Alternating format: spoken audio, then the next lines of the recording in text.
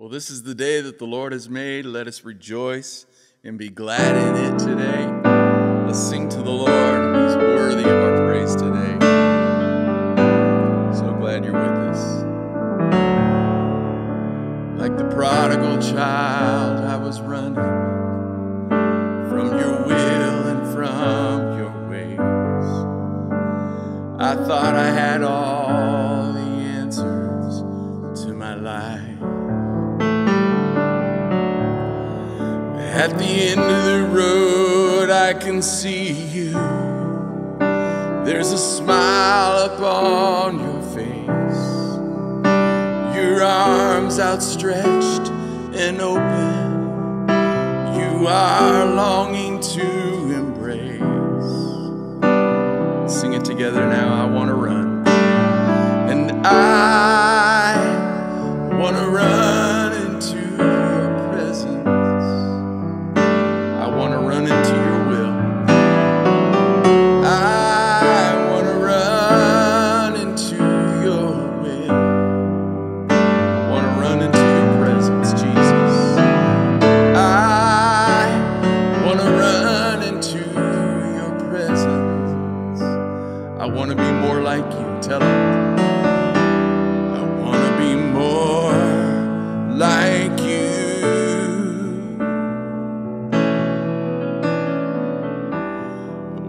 Be more like you. Sing that again. I want to run into your presence. I want to run into your presence. I want to run into your will. I want to run into your will, your perfect will, God.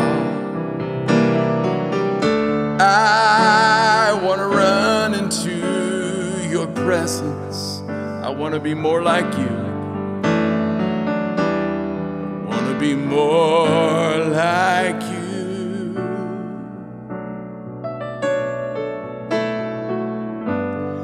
want to be more like you. Sing it one more time. I want to run. I want to run into your presence. Jesus, I want to run. I want to run into your will, your perfect will for my life. I want to run into your presence. Tell them now, I want to be more like you. I want to be more like you. In every way, God. I want to be more like you. Sing that last line. I want to be more like you. I want to be more like you, my Father. I want to be more like you. Hey, good morning, Celebration Church. Thank you for tuning in to today's devotional. We're reading from the book of 1 Timothy chapter 4, and I'm reading here verse 8. It says this, training your body helps you in some ways, but devotion to God helps you in every way. It brings you blessing in this life and in the future life too.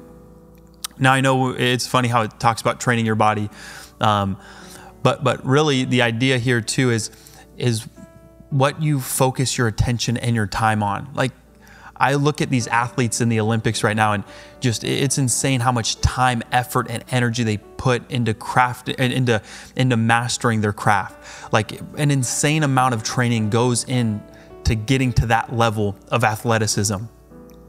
And it's not just like that realm where we can put so much time and effort into. I think you could see people do this with money. They just put so much time and effort into building a skill to help them make money. And these aren't bad things, but it's really just the question is where's your priority set?